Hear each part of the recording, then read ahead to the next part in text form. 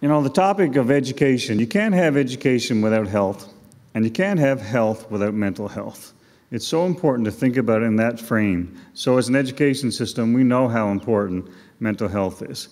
And mental health, for those of us who are not experts in the topic, it's a confusing topic to talk about when we talk about mental illness and mental health. And if you read a lot of articles on it, sometimes they use different terms that mean different things, and it gets all confusing on exactly what they're talking about.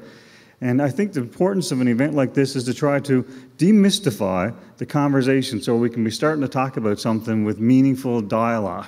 And I think that's important about the conversations and the things you're going to learn tonight and tomorrow. It's about figuring it all out. Because ponder this question, you know, can I be very successful and have a mental illness? And you know that's true. I can be very successful and have a mental illness. Can I have mental health and have a mental illness? Can I be very well mentally healthy and have a mental illness? And it's just a thought, because there's no one would doubt the fact that I could have diabetes and be a good athlete. But sometimes when we think about someone who has a mental illness, we just picture this person who is weak or something different, whereas you can be a very strong, mentally healthy person and have a mental illness. So it's an interesting conversation that when we try to have a dialogue and discussion about what it all means, and what does it mean for students, and stress in students' lives is huge. You're always connected, you're always online, you don't sleep enough, and you know that's a lot of what a life of a teenager is. And sometimes we're stressed out. Well, lots of times we're stressed out, but that's a normal part of what we do. When you're an adult, you still get stressed out.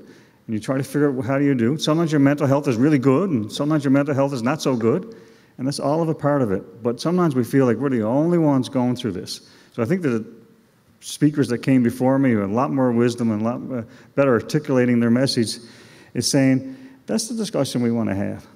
And when you need a bit of help, reach out to someone for that help.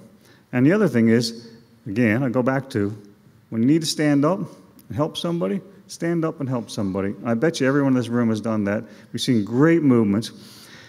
I would attest to the fact that most great things that happen in this world, not this province, not this country, but in this world, trace it back. It's the youth. The youth have such a power of wisdom. You know, when I sometimes listen to old people like myself criticize your generation, I go, they haven't met the people in this room.